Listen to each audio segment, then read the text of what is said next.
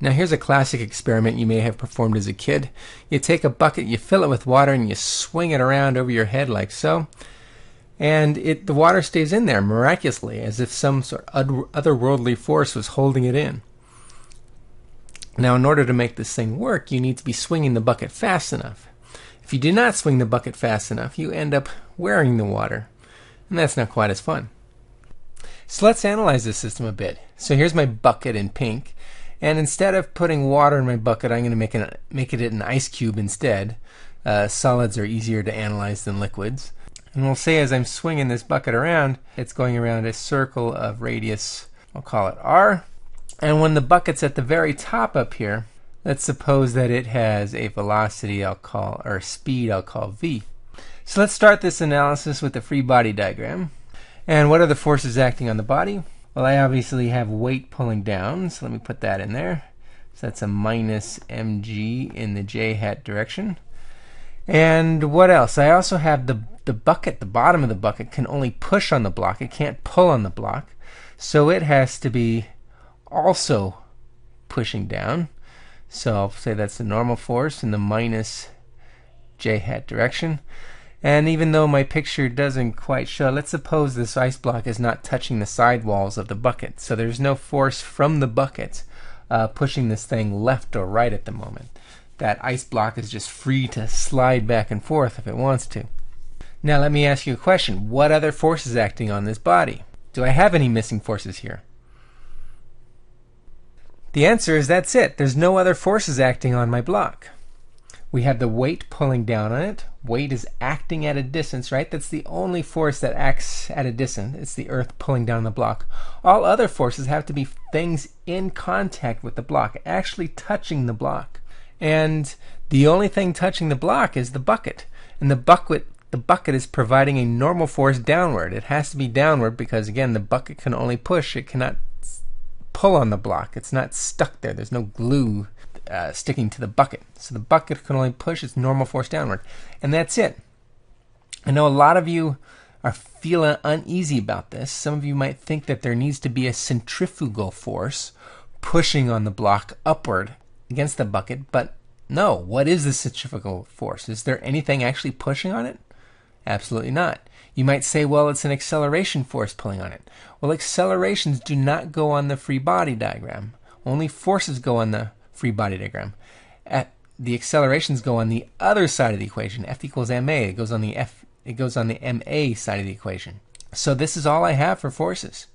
Now I'm going to draw my mass acceleration diagram, where I have to list all the accelerations on here. So let's assume that when it's at the top, the speed is not changing. And so all I have is a block moving around a circular arc at the top here. And the speed's not changing, but the velocity is changing, right? Because the velocity vector is changing its direction as it goes around the circular arc. So I get the centripetal acceleration acting towards the center of the circle. And the center of the circle, in this case, is downward when the block is at the very top. So let me put that on there. And this is going to be mass times acceleration. The centripetal acceleration is a speed squared divided by the radius of curvature. So speed squared divided by r. And this is an acceleration in the minus j hat direction. It's acceleration towards the center of the circle, which in this case is downward. And that is it for my mass acceleration diagram. So the next thing I'm going to do is start moving over to Newton's second law. And Newton told us that sum of all the forces equals mass times acceleration. So let's dive into it. Looks like everything we have here is in the j hat direction, so I'm going to peel off the j hat direction of this vector equation.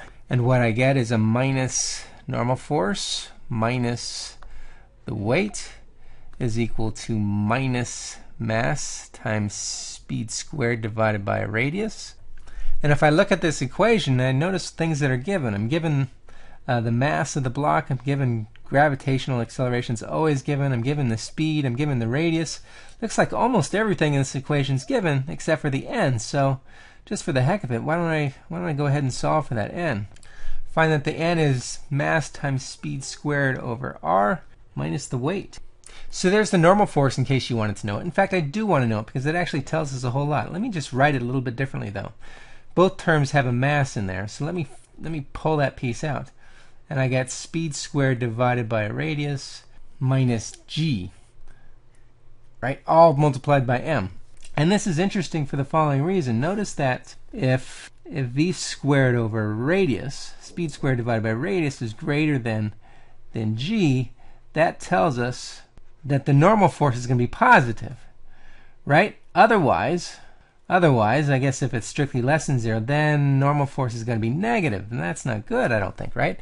What does it mean to have a negative normal force? That would mean the normal force would actually be upward instead of downward. That means I'd actually have some sort of stickum between the ice cube and the bucket in order to keep this thing going around in a circle, but we can't have that. Not good. So this actually tells us how fast we need to move the bucket in order to keep the ice cube in the bucket. I need to move the bucket at a rate such that v squared divided by r is bigger than g. In that case, I get the normal force down, and I get this thing going around in a circle like we saw in the first video.